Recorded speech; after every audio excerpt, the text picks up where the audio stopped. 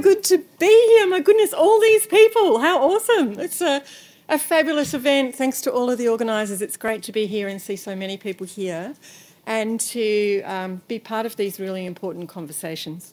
So I'm Fern Hames. I'm the director of the Rylah Institute for Environmental Research, which is part of DECA. We have our own little bit of nature in Heidelberg. Can't hear me. Can you hear me up the back now? Just somebody wave. A bit closer. No. Hopefully people can hear now. Can somebody wave? Yes, got a few thumbs up. There you go, Kelly. And I'm particularly delighted to be here today to introduce Kirsten Bauer to you. Now, Kirsten is a respected design leader with 20 years expertise in public realm and infrastructure strategy and design. I sort of wondered what that was, so I looked her up and I went, she's that Kirsten Bauer. I remember this. She has led significant award-winning projects across Australia and internationally, and the work that I've seen of hers is incredibly thoughtful, insightful and inspiring. And today, Kirsten is going to speak on urban myth number 6. Honestly, Kirsten, people won't like it. They won't like it, will they? Nah. Please join me in welcoming Kirsten.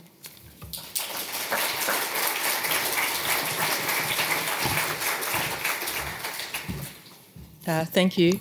I'm a bit overawed by the significant audience here, so thank you very much for coming, and thank you. It's pretty hard to follow the speakers we've just had. So I will introduce my presentation. It's a little different for those who have seen me speak before. This is quite off the side, if you will, so bear with me. It's a bit of an experiment, but we all have to experiment and, as we said, transform. So that's part of that.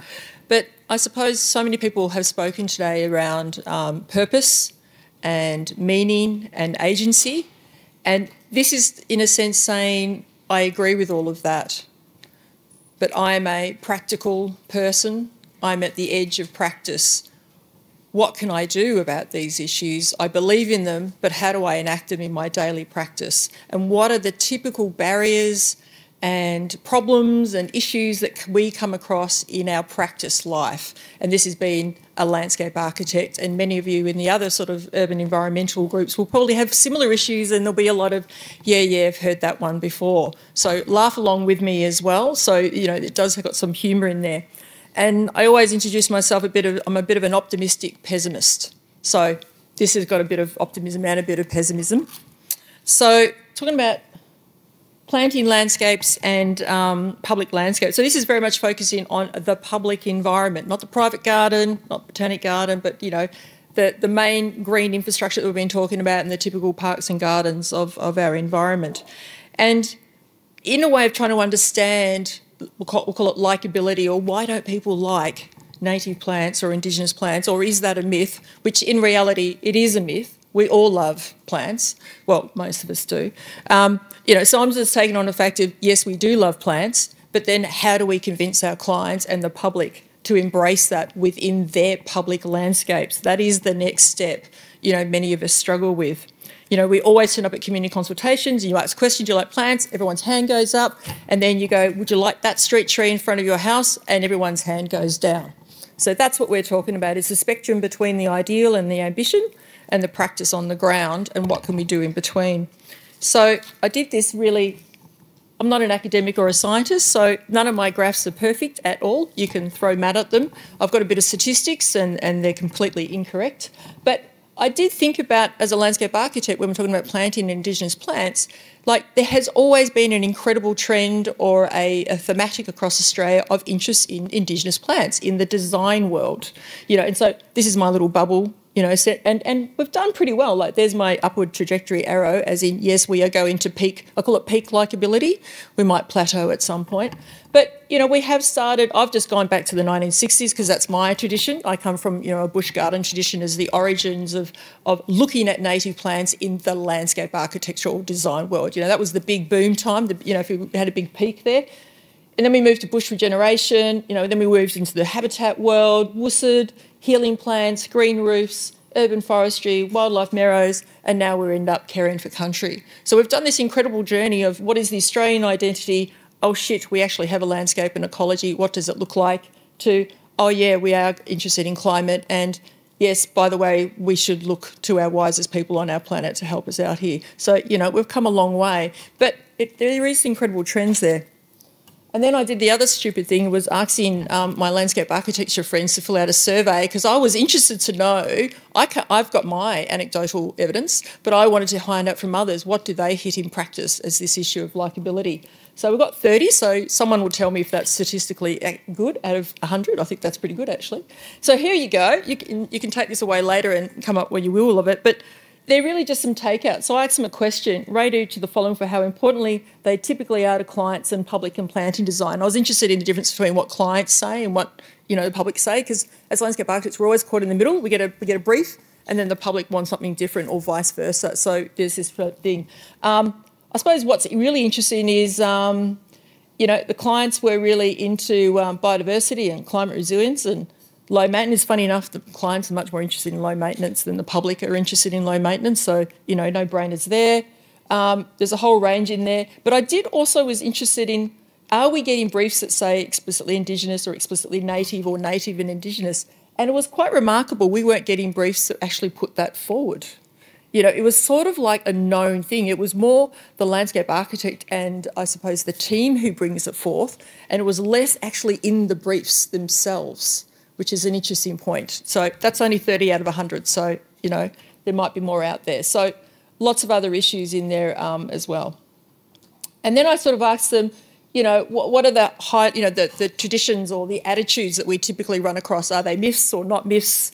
Well, this is what people were saying. Well, I did ask them, I prompted them, and then they scored it. So, but messy still came up. It's incredible. Despite all this evolution we've undertaken, we still get the conversation around messy, which is interesting, and not aesthetically pleasing, and it dropped limbs. You know, and this is what I suppose I tackle every day with communities and the clients. You know what I mean? And so if some great scientists out there can help us out on this, you know, issue, that'd be fantastic.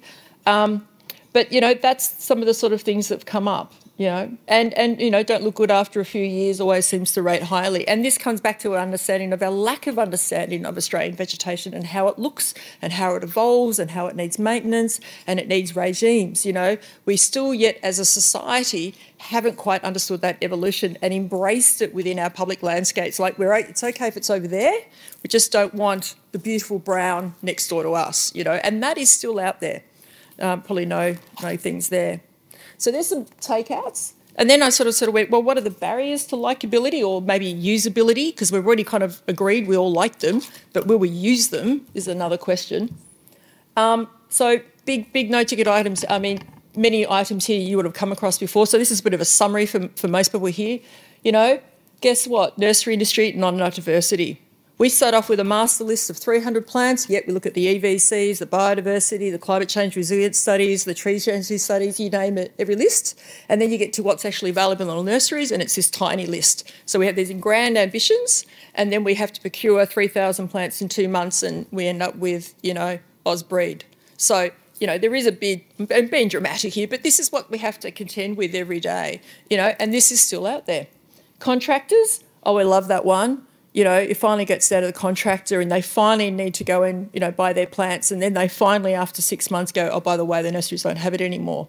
You know, so there's that 6 months of consultation around biodiversity and talking to a local ecologist and the local community. In a way, it just all goes to shit sometimes, to be perfectly frank, because it ends up with a contractor who is not a landscape contractor, he's basically a civil contractor trying to plant plants on behalf of the contract. And anyway, they're getting better. I know there's be some contractors in the room. There's no doubt the world's getting better, but this is the sort of the humour side. And basic lack of information, and we all love the stereotype. You know, someone said here, these are great quotes from these landscape architects. Tendency to think of the big five: eucalypts, acacia, banksias, grevillea and callistemons. You know, and the assumption that the main character of Australian plants are open grassland or similar scrub typologies. And again, I embraced the thing this morning, let's embrace the scrub. Let's embrace the brown. Other things, shade. This is a big one, and we're talking about urban ecologies, green roof systems. This has become really big, I would say, in the last 5 years, is shade. And for those, I can see some nods. So believe it or not, this is a big, big issue. The more cities we build, the more shade we produce, the more microclimates we create, and the more diversity and more different types of planting systems we require in our city. And this is something we're seriously having to confront. And in a sense, what's happening now is, but this is, a University of Melbourne building that, states all their buildings are covered with Indigenous plants. Cough, cough, of course not, because this site only gets 2 hours of sunlight a day. And yes, there are a lot of natives that go in shade, but not that many natives that go in shade. So the issue is performance, And again, it's caught into our clients going, well, do you want a great green landscape or do you want a pure Indigenous landscape? And we're constantly having to have those conversations about what do they really mean. I haven't worked it out yet. That's why I've come to learn from you guys. And shade, well, I am part of the Green Line team, so I am learning a lot here today. And we are on the North Bank and it faces south. We will have lots of shade on the Green Line. So I've been thinking about this as if this is going to be something we have to put plants under viaducts, under bridge systems, similar to infrastructure systems. Shade and dry shade, everyone loves dry shade, but that's a big issue. How do you get biodiversity, good-looking plants that achieve ecological outcomes in dry shade in the middle of the city? I'm sure Nick Williams and some other scientists can help us out on that one, but it's bigger than we think, you know what I mean? This is what our urban systems is becoming like, and we have to start addressing it proactively. Limited Australian aesthetic tradition, and this is still true. We've had some great explorations, Cranbourne Botanic Gardens, incredible garden design, but it hasn't fundamentally made its way into public landscape, I would say. We're still going back to traditional aesthetic design in the Australian landscape. The ordinary Australian landscape. So it's coming, no doubt.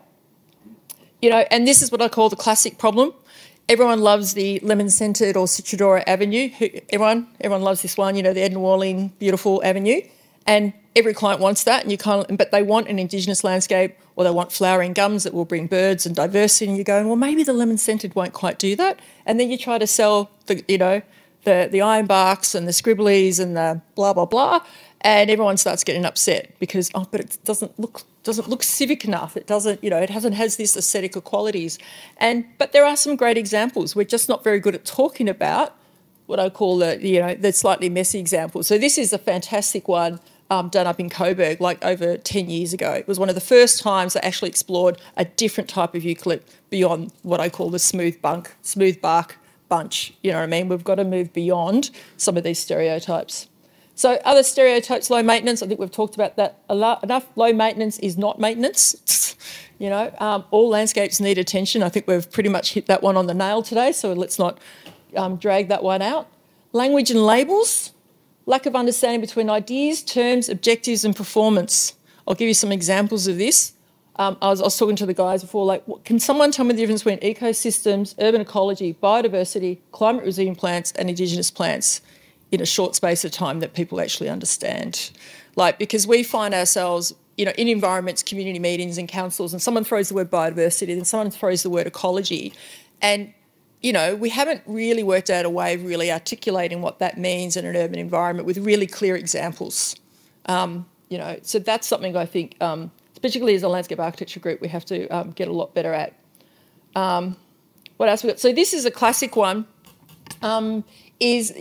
we've got to a point now, which is fantastic. We've gone from the tree. We are now interested in ground flora. This is amazing. We've transformed our lives. We're actually interested in bushes and small creepy crawly things on the ground. This is fantastic.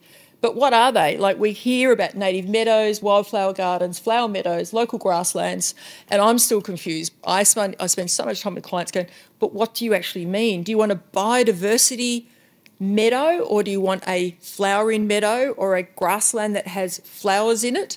And it all comes back to that there is a mismatch, I think, between the visual aesthetics that we are getting, particularly from Europe in terms of the wildflower meadow, and then on the other end, the sort of the Indigenous grassland zone. And there's some incredible hybrids happening between these two major typologies. But I can see from my side, this is a growing issue, and we've got to be careful because we might be proposing all these lovely meadows, and I'm not here talking about the grassy, the woody meadows, because that's not a meadow, as even they say, the low ground stuff. We keep promoting this, and I feel like we might construct our own myth soon, where everyone will be going, but where are all these beautiful Indigenous native flower meadows in our cities? Can you please show us some?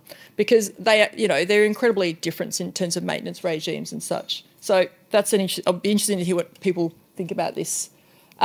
So what do we do? Some tactics. I'm running out of space. We all know this. Communicate ecological benefits. Believe it or not, some people still don't do this, but, you know, just pull out any local government policy and there'll be a shitload in there about why we should use Indigenous plants. It's not that hard, but it's amazing how some people still don't do it. So it is there, and there is a lot in there that we can use, because this is what the community is after. There's so many times I'm in a meeting where the client is pushing one thing and the community stand up going, but no, we want more biodiversity. We actually want more out of this than the clients are potentially saying. Tricks of the trade, communication, great signage. You know, it's always good to have a great signage. You can never have too many signs. But it's incredible how much lack of information there is around Indigenous landscapes in our parkland environments. And I'm not talking about reams and reams of information. I'm just saying a sensibility of being able to access information easily.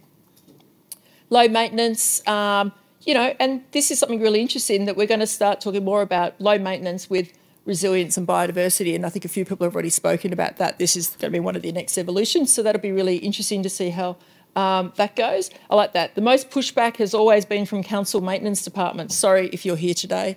In a sense, we should be designing with you, just as we should be caring for country. If you really take that philosophy on, we need to spend more time working with the maintenance crews, the horticultural crews. Like they are the you know, the main people on the ground doing this work. And there is a big gap between the policies, the designers, the bureaucrats, the design, you know, and them. And that's something we have to change as well.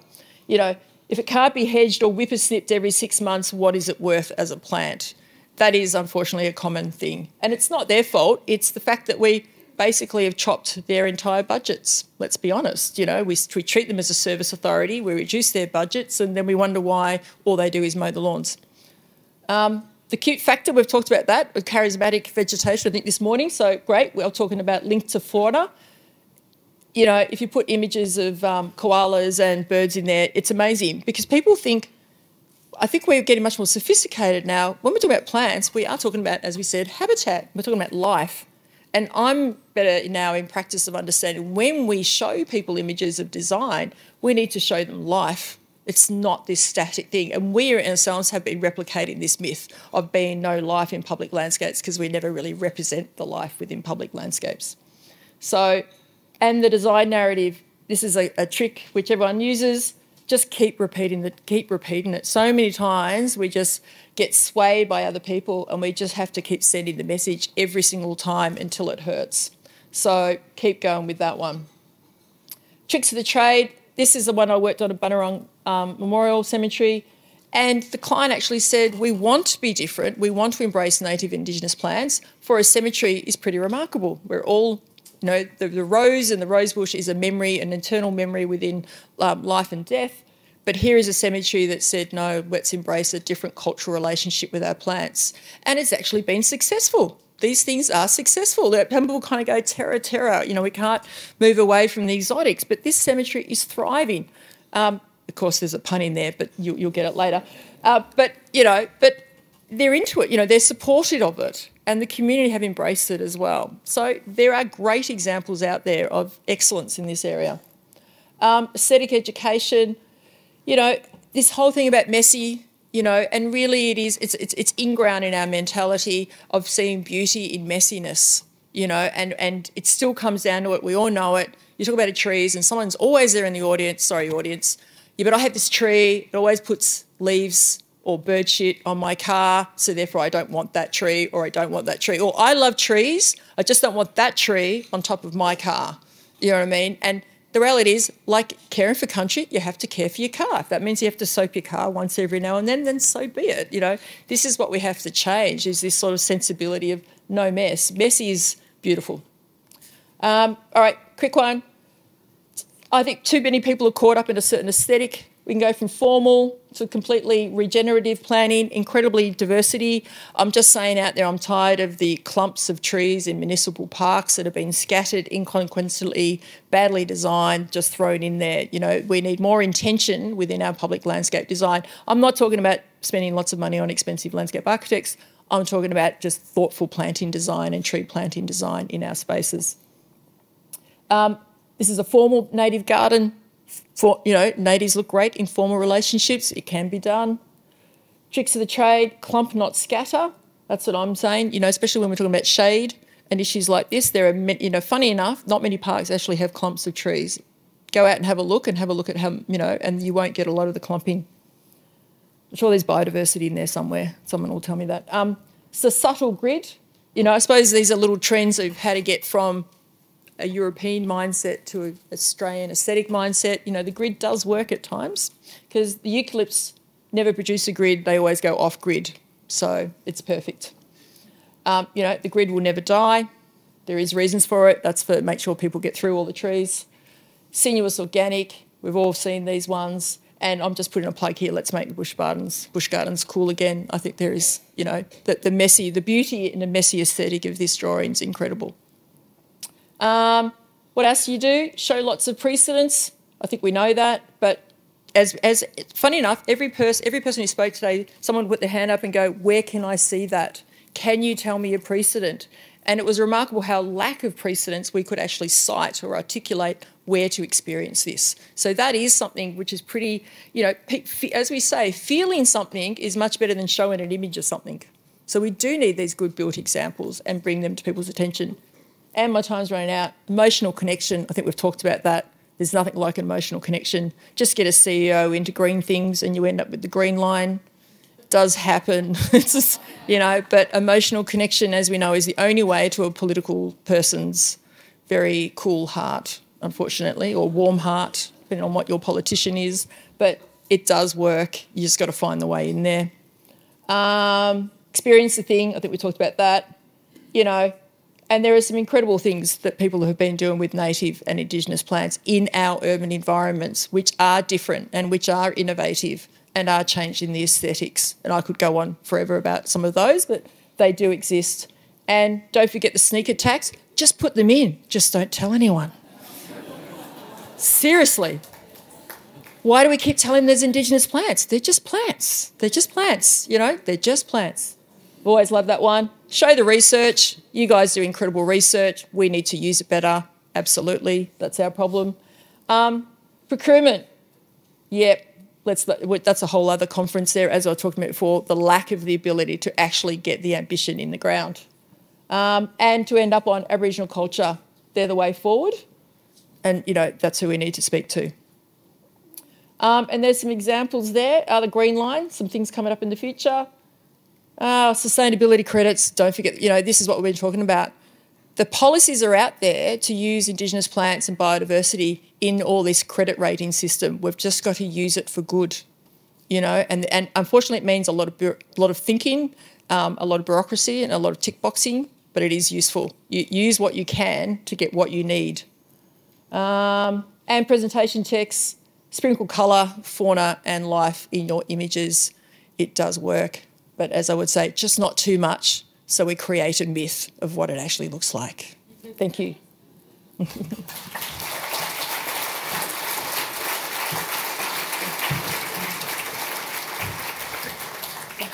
So good. I love the messiness. I love the messy square metre stuff. I love the bit of subversion there. Thank you so much, Kirsten. We're going to go straight into having our panel. So I'm really delighted to introduce to you three amazing women joining Kirsten as well today. One of them I know really well. Lily van Eeden works with us at the Rylah Institute. Dr. Lily van Eeden, she works on environmental behaviour change and she's incredibly awesome. Welcome, Lily. We've also got Emma Cutting, who's the founder of the Heart Gardening Project. And some of you might know her Melbourne Pollination Corridor Handbook, which is incredible and gorgeous. Thank you so much for that work. And we have Bree Trevena, who is from Well, actually, Bree, I've got your title as Senior Manager, but Michael Sean Fletcher told me that I should rename you to the Senior Carer, okay? So you've got a new PD now, Senior Carer at the Melbourne Arts Precinct Corporation, what we know of as MapCo, that incredible project I hope we get to hear a bit about today. And of course, we've got Kirsten still with us. So perhaps we'll start with Lily, just because I know you, Lily. Would you like to reflect on what we just heard from Kirsten and how your work sort of intersects with this? Thanks. Yeah, thank you very much, Kirsten.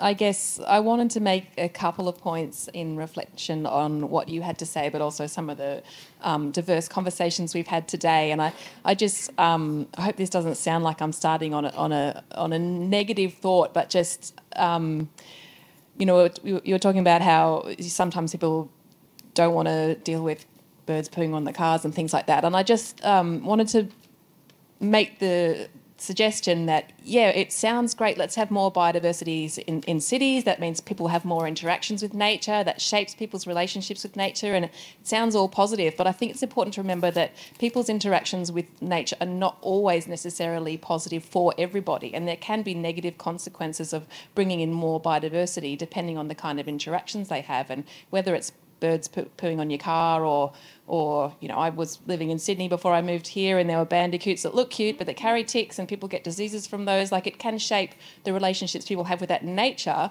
but also the social conflicts surrounding that. So does it shape that person's perception of local government or nature conservation as a whole? And those are not trivial conversations to have, I think. But one thing I wanted to remark on that I loved how you started was talking about the trends in how we think about native plants in garden design, and that made me, or urban design, I should say. And that made me reflect upon something I've been thinking about a lot lately, in that whether we think about it as trends in urban design, garden design, or even just what nature conservation fundamentally is, it's ultimately about thinking about what kind of nature do we want around us, what do we perceive nature to be, what sort of interactions do we want to have with nature, what are our priorities for conserving the natural world, and that does change over time. What we're all in here talking about, what we want nature conservation to be, there may be some unity in what we all think about, but if we went and asked people on Swanson Street, what do you think nature conservation is, we'd get very different perspectives. And, you know, I come from a Western science background, and so that's largely shaped my thinking about nature conservation. But even just through that mindset, not thinking about Indigenous ways of knowing country or multicultural approaches to thinking about nature conservation, how we think about Western conservation now is very different to how we thought about it 50, 100, 200 years ago since colonisation. And I don't want to go on too much of a tangent, but just thinking about, you know, 200 years ago we had acclimatisation societies trying to bring in non-native species, and we had the Marsupials Destruction Bill that declared marsupials as pests. We've gone along a journey in that time that has largely been shaped by our cultural perspectives and the cultural value we ascribe to different species. So I say that as a reminder that ultimately how we think about and practice nature conservation is a value-laden and human endeavour, and we have agency in shaping what it's going to be in the future. And that's what part of what we're all here to talk about today, is what do we want conservation to be in the future. Such big questions, Lily. Kirsten, did you want to respond, or we get a view from one of the others? Big. Let's jump to Emma. While you think about that, we're going to jump to Emma. Emma, what about your reflection on this from your expertise? Thank you so much. It's great to be here. Fantastic. I come from a very different angle, it feels like, anyway. I live in the world of street gardening on mostly public land with the community. We're creating gardens within many constraints designed for biodiversity. Our main focus is the Melbourne Pollinator Corridor, which, when created, will be 8 kilometres, ecology-centred, Australian first, community-driven wildlife corridor for our native pollinating insects. That'll be connecting to Royal Botanic Gardens to Westgate Park. In the last few years, I've spoken to thousands of people about locally and around Australia about street gardening and biodiversity, and have also led 2 community campaigns against local council around gardens for biodiversity in public realm. Community won them both. I have learnt many things. This myth, people won't like nature in urban areas. I wonder if it's to avoid certain challenges, admitting certain challenges. First, how to reconnect society to nature after many generations of designing nature out of the world around us. How do we support society, support the community to care for nature when they haven't actually been taught how to do it? In the words of Sir David Attenborough, no one will protect what they don't care about, and no one will care about what they have never experienced. Biodiversity is something people get is important, but they often find it hard to connect to emotionally. Society has created this separation from nature, and now it's time to uncreate separation through connection. I suppose we need to get people not only experiencing nature in the city, but how do we get them to care for it? And this requires support, not just planting gardens, but support, encouragement and empowerment of the community to connect to nature. And we have to do this as quickly as possible. And that's the space to sit in. That's what the Heart Gardening Project is all about. And what we're doing is trying to create this care and this connection through all sorts of different angles to cater to all the different people in the community. Second, I've found that when presented with all the benefits that nature can bring, community actually do want it, but not necessarily because of biodiversity, but because of the many benefits that it can bring socially, economically, environmentally. And I just want to say that, you know, the work that I've done, I've needed a lot of science, and there's a lot of people in this room that have created work that has backed up my work, has been able to make me do my work, and I thank you all very much. I suppose then the last question is, I end with a question, is how can authorities create the immense change in their own systems to keep up with a community that's quickly connecting to nature? Thank you.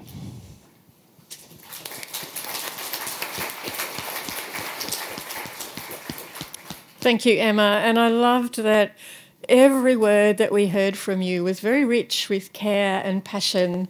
I think you've just said that beautifully, and I can feel it coming back at you from the room as well. So, Bree, what about MAPCO's view on this? That's a hard... Oh, am I on? Can you hear me? Yep. It's a hard one to follow from both of you. You mentioned care, and these ideas of kind of care and repair have come up again and again, and it really is something that we think about a lot. So for those of you who don't know what MAPCO is or what the Melbourne Arts Precinct is, it is essentially the bit of land that is south of Burrung, just across from Federation Square. Melbourne Arts Precinct encompasses Federation Square and that space where the spire is. There is going to be an extraordinary new contemporary gallery there. The art centre is being reimagined. And the piece of this project that I am working most closely on is 18,000 square metres. That's a lot of space. That is going to be a new garden. So it is connective tissue, absolutely, that is going to be creating new links between these buildings and between different parts of the city and helping to do a lot of kind of suture and repair. But it's also a garden in and of itself. And when we've been thinking about this in terms of will people like it, I mean, it's a really important question, right? That this is a very big project, it's a huge state investment.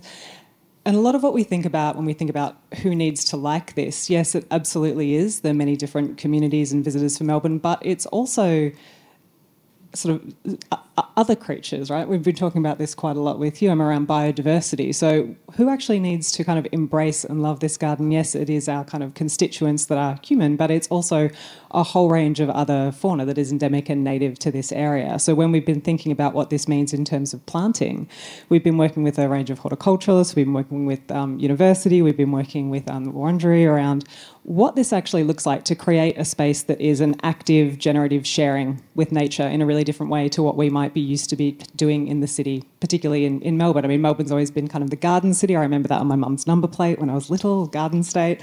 But how do you actually reimagine what that looks like in contemporary times and moving forward? So for us, when we're thinking about who likes it, we're also thinking about, well, what does that actually mean for, you know, the blue-banded bee? What does that mean for kids who are going to be in this city? But also, what does it mean for those people who are going to come after us, right? This is a generational project. It will be there in 50 years. It will be there in 100 years. So when we start to think about what do people in the future need, what are they going to like, it is going to be good air quality. It is going to be that kind of connection to nature. It is going to be lower urban heat island. It is going to be things that kind of help in a systems way to address all of these kind of enormous challenges we have going. So I think there's a lot to balance up in this idea of kind of who likes it and how broadly we think about that kind of who in that. Yeah, look, a couple of you have touched on things that are coming up in the questions on the app as well. And I'm not going to read them verbatim, but I'm going to combine the ideas a bit. But they're kind of around, well, how do we help people like what we would want them to like? That sounds a bit marketing speak. Another option is maybe we just don't ask them. Don't I? Well, do they have to like something to do that? Can people support and appreciate and provide approval for something but not necessarily like it? You could actually say sometimes people's aesthetic subjectivity is sometimes too significant in how some decisions are made. Well, yes. So one of the questions, Kirsten, is people don't always know what they want until it comes to life. As practitioners, how much can we ask forgiveness rather than permission to drive that aesthetic change? So that's pretty much, what you're saying. Yeah, but I also think it's a social contract, and that's what I'm saying. We have to be careful that, yes, we might experiment and because we have to. We can't just, it's a classic story. Like I remember in the 80s, everyone always talk about, all the houses that have been built in the suburbs all have bullnose verandas. And someone very quietly, rightly said, well, that's all that's been offered by the real estate people, so that's what people want. So we have to provide different examples to broaden people's understanding and the sort of aesthetic choices, I suppose. But also it's a social contract, so you have to deliver on that. And that's where I think the point many people were making, and maybe I didn't make so well, is that the maintenance and the regime and the caring for them is as important as the idea itself, because if the care, once it's in, is not there, then they will degrade and then we lose that social contract because we're not fulfilling that ambition. Yeah, I'm partly hearing from you that this is also a question of leadership. Okay, let me check. You mentioned bullnose verandas. Let's go to heritage. So Asher Wedding has asked a question just a few seconds ago, which is on this kind of. How do you work within the restraints of Heritage Victoria, which often require trees to be replaced with identical exotic species or trees from a quite limited planting list, willow, poplar, etc.? How do you manage that? Anyone? You can start, Kirsten. It's contextual. There's the easy answer. It all depends on where you are and the classic heritage significance, where you are, what's the issues. It's complex. There's the easy answer. But sometimes you just do because, that's clearly a strong value. I think it comes back to what is the purpose of the entire landscape, and is, again, if the purpose of the landscape is to do something different and the retention of that heritage tree does not fulfil the purpose of the bigger purpose, then I think there is a discussion for change in that regard. Yeah, like most things, it all comes back to purpose, right? Yeah. I think to back that up from Melbourne Arts Precinct, a lot of heritage around there, a lot of things that are on the heritage listing. I think we've been really pleasantly surprised at how open that conversation is in terms of what does future heritage look like and how do you differently reinterpret heritage while still honouring it in a contemporary way. And to your point, I think it is contextual, and it's about what is that broader vision and story that you're able to kind of put forward in a compelling way around people having greater access to this kind of heritage by being drawn to it or being able to see it in a different way that is a bit more reflective of who we are today and where we want to go. Emma, did you want to add to that? I could see you doing that thing. There are many tricky spots in the Melbourne Pollinator Corridor zone, so between the two large green sites. And a lot of people ask, what about this site here? It's so paved, or it's really tricky here. And I'm like, absolutely. There are many tricky sites, and this is where I suppose heritage could come into this, is that it's actually not about focusing on those, from my point of view. It's actually doing everything that is possible within constraints and rolling that out. And what I've seen is that by creating as much change as possible, even if it's changing an exotic lawn to a native lawn, that is immense change for biodiversity and for the community. It has massive flow-on effects. It flows on and it creates groundswell within the community. It shows the community what can be done with these spaces. That's pushback on local government. And local government have told me many times that's what they need to get a move on with their change as well. It works both ways, of course, but it's actually trying to just doing as much that is possible in order to create that change that, then there's more open conversations down the track. Yeah, thank you. That's actually Lily. I'm starting to think now about change and how we generate different changes in society and those opportunities for behaviour change. One thing changes and you use that to achieve other forms of change. Is your brain starting to go in that direction? If not, can I encourage it to?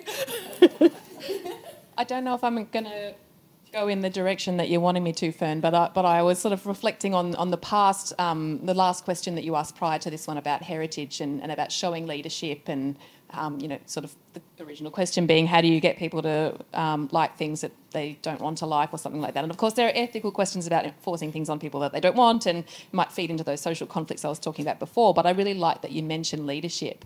And I think for many people it's just we can create new norms about what urban landscapes can look like, what is possible, and it takes those bold steps to do things, of course, in partnership with communities to ensure that they're going to be appreciated and valued. We can't. This is your field, but I perceive that many of our landscape designs in urban places have been just continued to be influenced by European garden styles, and so we're talking mostly about urban, public spaces, but for Lenore talked this morning about the value of people's backyards for those tiny patches of biodiversity space. We want to generate new social norms about what people can do in their own private spaces as well. And just with my behaviour change hat on, and thinking about the individual and their own private gardens, which we all know, especially as we're talking about with COVID, having that green space accessible to you is so important in shaping people's relationships with nature. You were talking about how hard it is for someone who knows what they're doing and is seeking to do these things to source the plants that they want. For your everyday person who wants to plant something in their garden, it's a real barrier that, with your behaviour change hat on, you've got to make it easy for people. If I personally want to buy Indigenous plants for my garden, I can't just go down to Bunnings. I've got to go to La Trobe and then, it is hard for people. And I think we can create these new social norms, but we also need to think about the barriers to people adopting these sorts of things more broadly. Absolutely. We have to make things easy. And there is one last question, quick answer, thanks, Kirsten, specifically for you. Do you think we're missing the mark by installing these types of Indigenous landscapes, but not necessarily educating those who ultimately need to maintain them, leading to poor presentation? So that connects quite neatly with this idea of make it easy for people, make it easy for this to have success, because we must. I think there's also a line in there, and we have to educate people what was that? Educate people. Yeah, we're not maintain necessarily educating those who need to maintain them. So we're getting bad outcomes, poor outcomes. Yeah, but I think that's because we're not supporting the people who do maintain them. I think it's, we know, everything's been outsourced, the sort of the significant career of the horticulturalists in public landscapes is getting less, I think University of Melbourne pretty much, sacked most of its horticultural department. So, they're the people who actually are the incredible people who produce the longevity and produce the care that we all love. And I think we need to give that more agency in a way, if that's education, support, policy, whatever, more agency in the way we think about our public landscapes. Hear, hear. Thank you so much to Kirsten, for Lily, Bree and Emma.